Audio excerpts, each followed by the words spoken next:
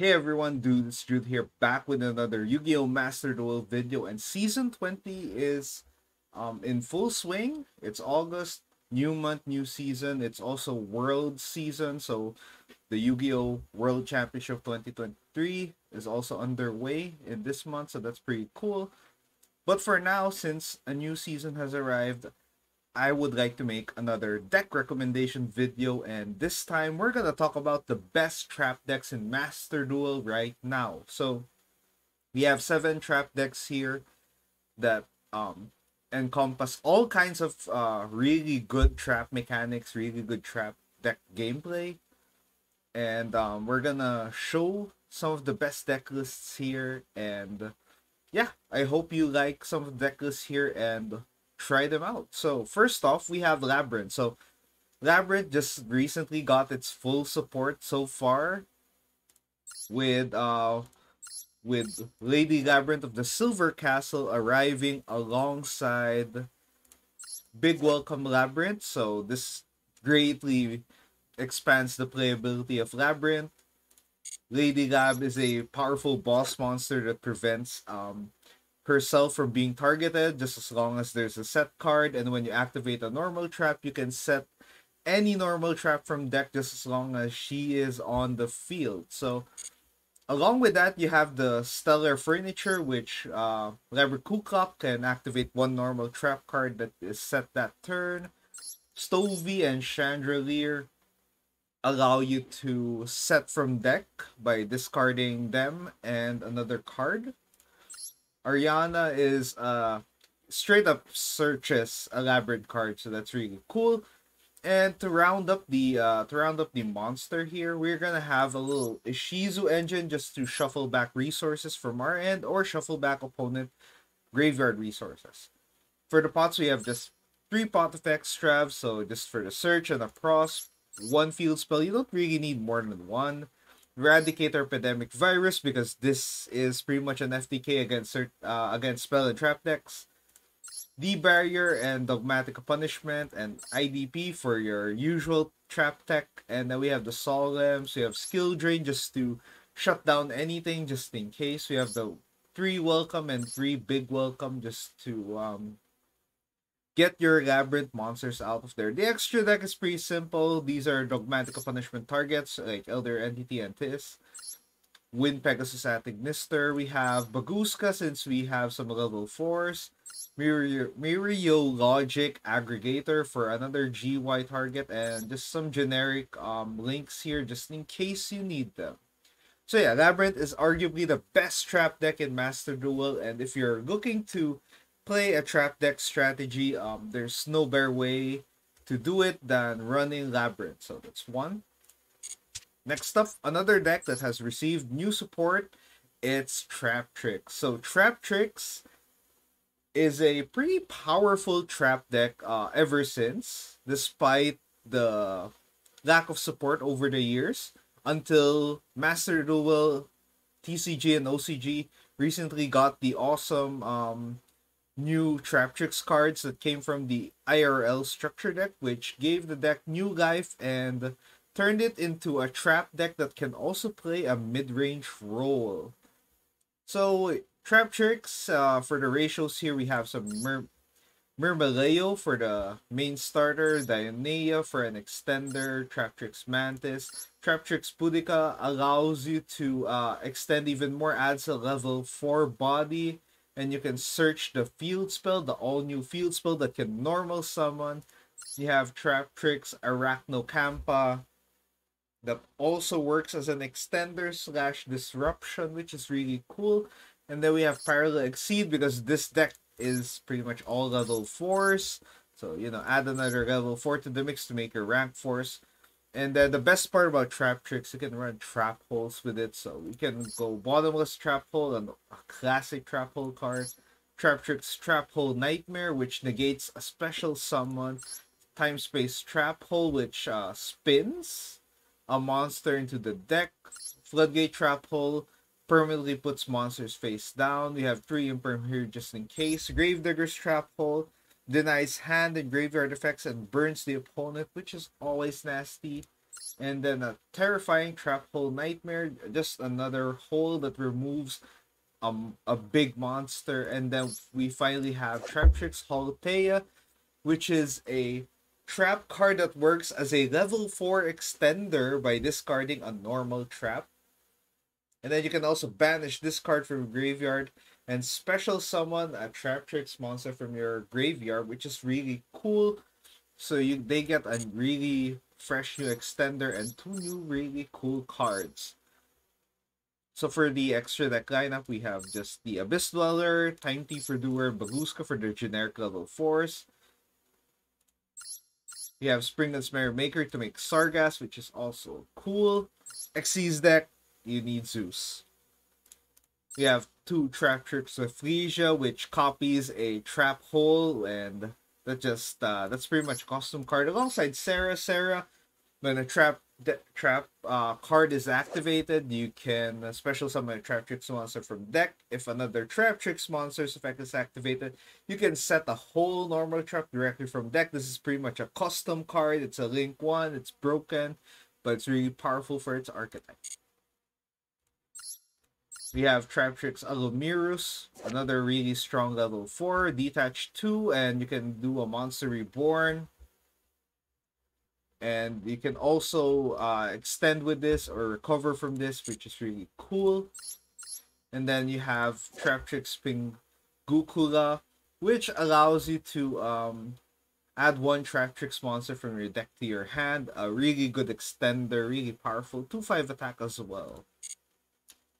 And then finally we have Traptrix Cularia, which is just a generic Link 2 for your Link 2 needs.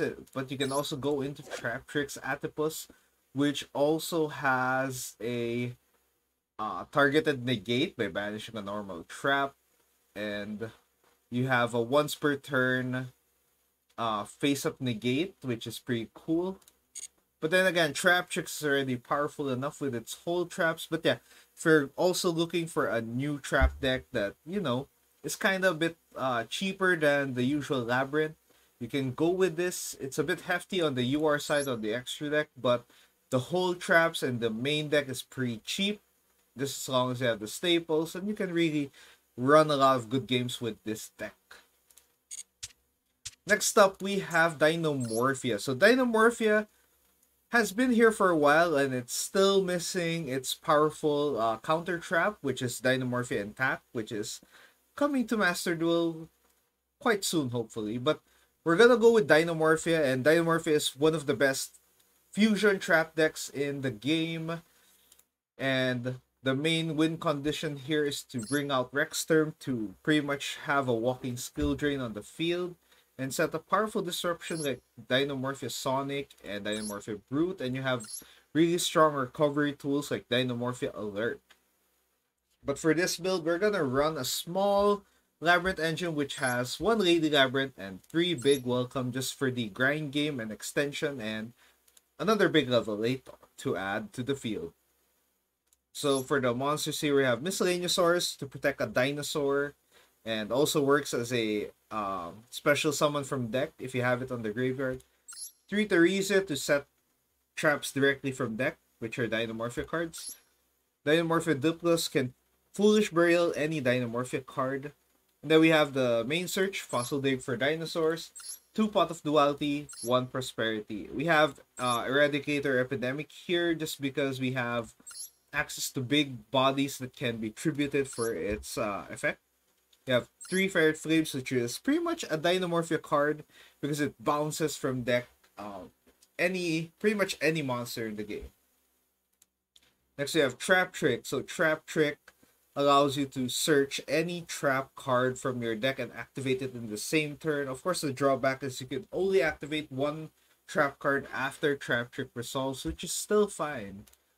Dynamorphia Domain, your first main fusion trap, and Frenzy is your second fusion trap, but I would argue that Frenzy is the best trap fusion to add with Theresia. Next, we have Dynamorphia Alert for recovery, Monster Reborn.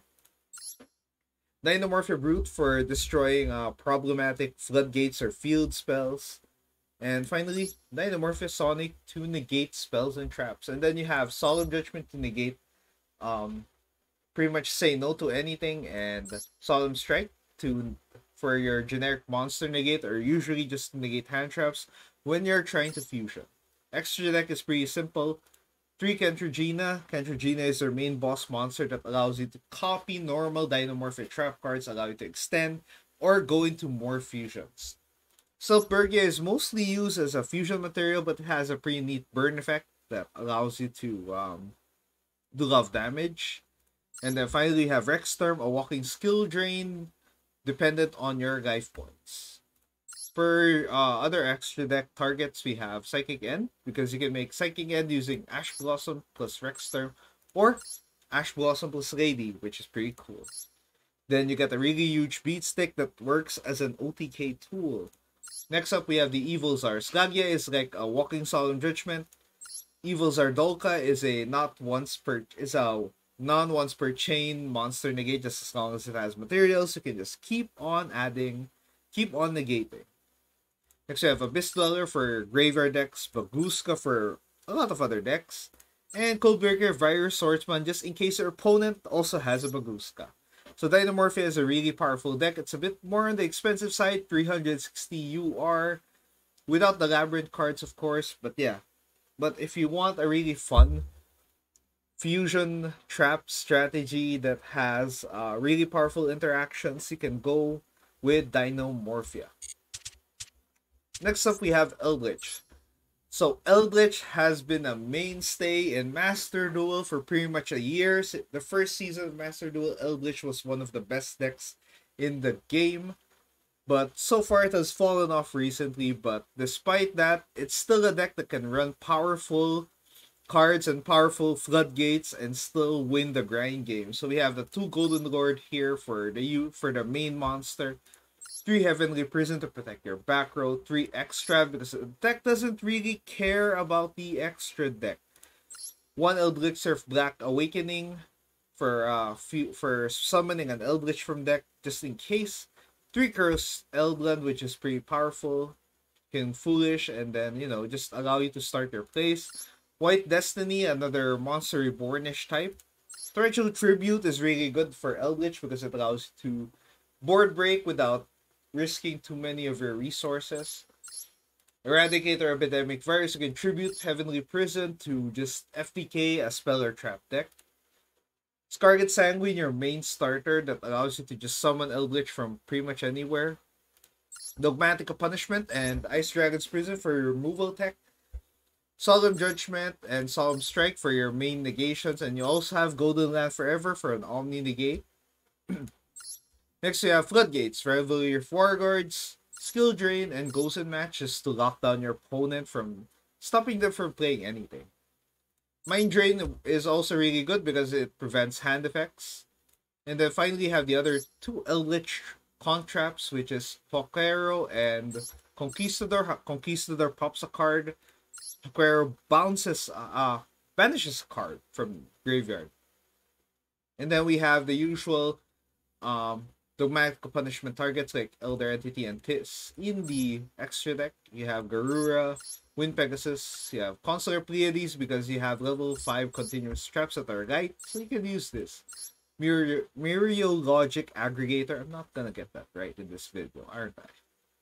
But yeah, for Dogmatic Punishment, and then you have the Train Package because you're running level 10s, and then a Zeus since you're running Xyz, and then other generic links that you can use here.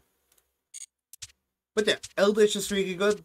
But now we go to the next one. We're gonna go with Altergeist. So Altergeist is still missing its newest support in Duelist Nexus. But hey, Altergeist is still pretty powerful. It's still pretty nasty as a trap deck.